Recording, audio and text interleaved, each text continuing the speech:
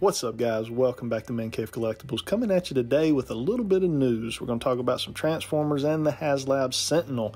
So, first up, there's been some images floating around the interwebs of a Studio 86 Slag figure from the Dinobots. This is the Triceratops.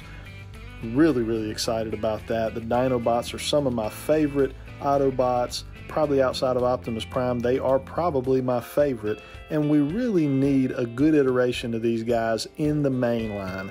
So here we go. I have not seen where this has been confirmed by Hasbro, but here are the images that kind of have been floating around for your pleasure. So drop a comment down below. What do you think of this? Is it legit? Looks pretty legit to me. I love the size comparison here. He's slightly larger than Grimlock. Love the way he looks. Let's hope this comes to fruition. Also, got a few images here. Ryan Ting, I believe is his name, from Hasbro, posted some images just kind of showing scale for the box for the Haslab Sentinel. So that is the Marvel Universe Sentinel, which is a pretty big figure.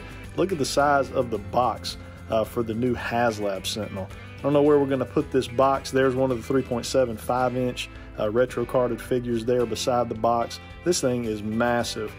So there you go, guys. A little bit of news for you. Drop comments down below. Hit that like button. I hope everyone has a good rest of your day.